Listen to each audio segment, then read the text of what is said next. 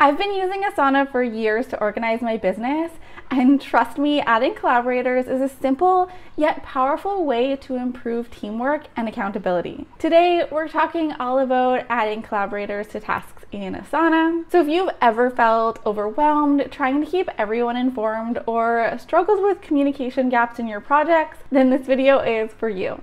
I'll show you why this feature is so important, how to use it, and some tips to get the most out of it. Hi, I'm Samantha, here to help you organize and streamline your business operations so that you can save time and mental energy and focus on what you love to do. All right, let's dive in. So what is a collaborator in Asana? This is a question I hear all the time, even from people who have been using Asana for months. Sometimes people get a little overexcited and start adding everyone as a collaborator on all the tasks, or at least way too many. While the intention is good, this can quickly lead to notification overload. And when that happens, people start ignoring their task notifications altogether because they can't sort through all the noise to find the important updates.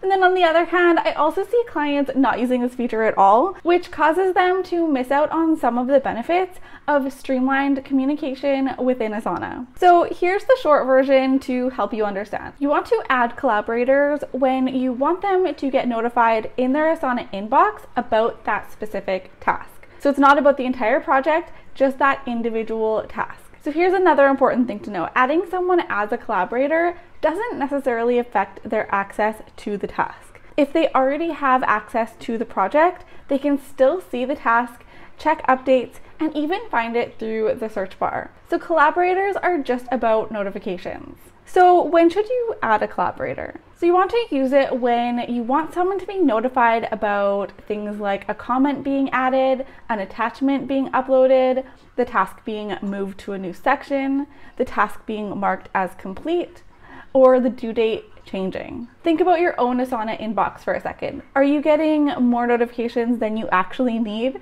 Are you getting updates on tasks that aren't relevant anymore or just don't require your attention? If so, it's time to remove yourself as a collaborator from those tasks. And let this guide you how you decide who to add as collaborators in the future. So why add collaborators to tasks? Before we jump into the how, let's ask about the why. Why should you add collaborators to tasks in the first place? Isn't assigning tasks enough? Well, for example, if you're working on a team project and each person has their specific tasks, you assign the task of designing a new website banner to your graphic designer, but your content writer and marketing manager also need to provide input. So if they're not included in the task, they might miss updates, feedback, or deadlines, and your project timeline gets delayed. So this is where collaborators come in.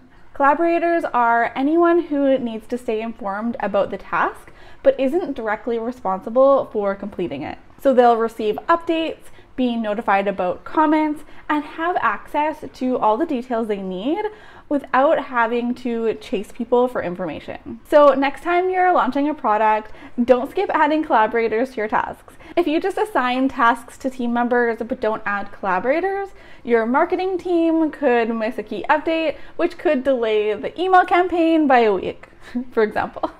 So once you introduce the habit of adding collaborators, everything will run like clockwork. No more missed updates or frantic last-minute fixes. All right, now that you know the why, let's get into the how. So adding collaborators is straightforward and takes just a few clicks. So let's hop into Asana and take a look. All right, so for example, let's say you wanted to add collaborators to this task. So you find the task that you want to work on and obviously open it. And then you locate the collaborators section, which is right down here. And then on the right, you'll see my images here because this is my task and I created it, which automatically adds me as the collaborator. But to add new people to the collaborators, you can click this next one here or this plus over here if these are all filled up. Or if they're not, you can also click the plus.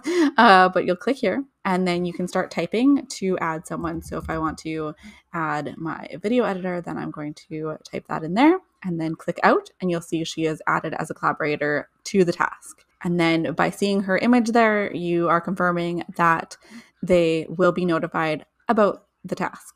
You can also add collaborators when creating a new task so you don't forget to include them later. And remember, I mentioned that if you are receiving too many notifications about a task that you no longer need to be kept in the loop on, you can remove yourself as a collaborator at any time really easily also. All you have to do is go into the task again and click the little X, so back to the collaborators section, and hover over and you'll see this little X appear here. If you click this little X, then it removes me as the collaborator. I can also remove her as the collaborator by clicking the X there as well. So I'd love to know whether you are already using this feature. So comment yes or no below to let me know. Now that you know how to add collaborators, let's talk about best practices to make the most of this feature. So first, be selective. Don't add everyone as a collaborator to every task.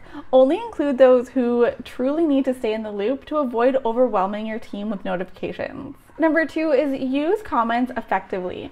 Encourage collaborators to communicate directly in the task comments. This keeps all updates and discussions in one place and reduces the need for separate emails or meetings. Number 3 is set expectations. Let collaborators know why they've been added. For example, you can add your clients as collaborators to keep them updated on progress without overwhelming them with unnecessary details. But make sure they know what to expect and that they need to look for notifications in their inbox and answer any questions in the task comments.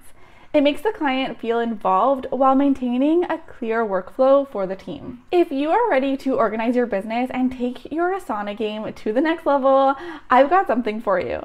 Check out my Asana Essentials Toolkit to completely systemize your business in Asana with my tried and true templates.